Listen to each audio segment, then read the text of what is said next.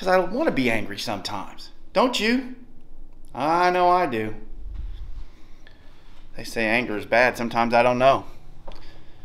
But God tells me it's bad. So I got to deal with it. And then he throws me in verses like this. Man.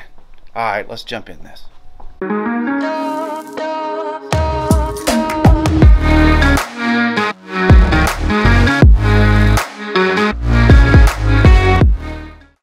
Hey everybody, we're going to do this a little bit different. Busy day today, so I'm going to have to take this camera and run with it. But we are going to go ahead and get into God's Word real quick. I'm going to give you the verse, and then we're going to get on the road, and you'll ride around with me, and I'll finish this up today. But let's go ahead and jump into God's Word. It's Proverbs 10:12. This is what it says. Hatred stirs up conflict, but love covers over all wrongs. Amen to that. I'll see you on the road. So, we need to talk for a minute about this whole hatred thing. So it says hatred stirs up conflict. And we talked about anger on Monday, and we know that anger breeds hatred, then hatred stirs conflict. Sound familiar, man, like right now? We're seeing a ton of angry people out there stirring up a ton of conflict over things that they were angry about to begin with. So we have to be careful with that anger, and there's one way that we can combat anger. That's love, right? But first we got to deal with our anger. And how do we do that? First we got to learn how to forgive, because we don't forgive easy and we don't forgive often, and that is the problem. When we don't forgive, it breeds offense, and offense brings anger, and anger brings hatred, and then that's where the conflict comes in, and we lose tolerance for people. And we forget what tolerance means, and tolerance really means that I'm going to look past that because I love you. So how do we love anyway?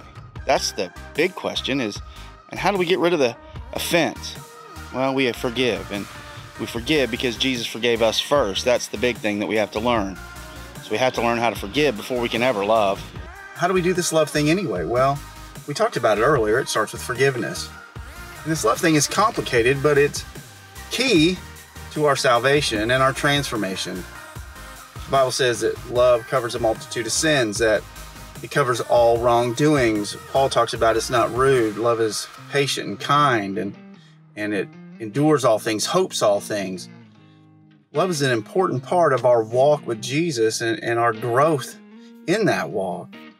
And it's an important part of us being able to be good followers of Jesus. Jesus says we have to learn to love our enemies and love our neighbors, and we can't do that if we have this heart full of hate.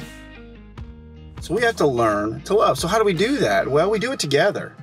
It's hard. I know it's hard for me. It's got to be hard for you sometimes to love the unloving, especially right now. So we do it together. We walk together. We learn together. We grow together. We love together. And we laugh together. And we hold each other accountable. And we learn to love. So today, I hope you get out there and you love a little. That you get out there and you love a little better. That you learn something today. That hatred is only going to breed conflict, contempt, and offense. But love covers a multitude of things.